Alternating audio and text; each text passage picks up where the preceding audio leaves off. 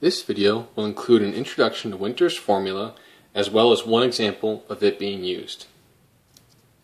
Winter's formula is used in times of metabolic acidosis, which, just to refresh your memory, is when the arterial pH is less than 7.35 and the arterial bicarbonate level is less than 22 milliequivalents per liter. Some of these values may vary depending on what institution you're working with, but for the purposes of this video, these are the values we'll be using. Now, the purpose of Winter's formula is to determine the answer to this question: is the respiratory system properly compensating for the ongoing metabolic acidosis? So normally when you have a metabolic acidosis, meaning you have too much acid or the pH is too low in your bloodstream, your respiratory system tries to blow off carbon dioxide, thus lowering the acidity.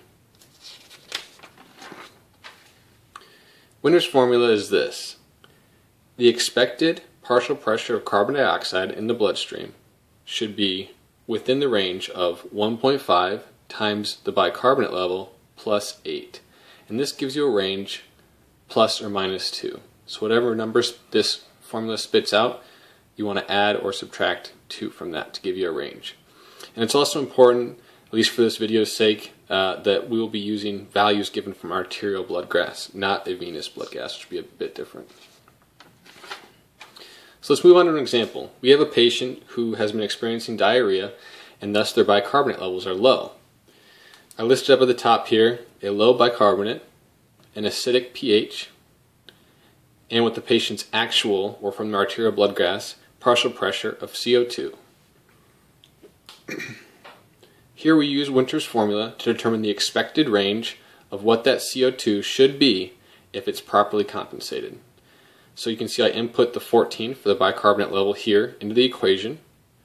The expected partial pressure of carbon dioxide is 1.5 times 14 plus 8 plus or minus 2. And that simplified is 29 plus or minus 2, or gives us a range of 27 to 31.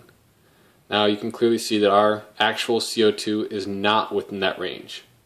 And then down here I summarized that the actual PCO2 of 20 is not in the range, which means that there's improper compensation, or the respiratory system is not properly compensating for the ongoing metabolic acidosis caused by that diarrhea. Now, what could be going on if you have improper compensation? It could be a lot of different things, but basically there's some other ongoing process besides just that initial insult of diarrhea causing the metabolic acidosis. If the partial pressure of carbon dioxide is below the range, which is in our case, you have an ongoing primary respiratory alkalosis. So you have a metabolic acidosis and a respiratory alkalosis.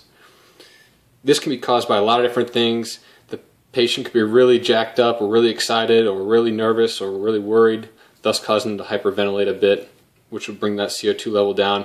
They could be on different kinds of drugs, have a fever, or they could be acclimatizing to a higher altitude. And then conversely, if the partial pressure of CO2 is above the range, which was not our case, you would have two types of acidosis occurring: a metabolic from the diarrhea and a respiratory from one of these causes or several other. And that is an introduction to Winter's formula.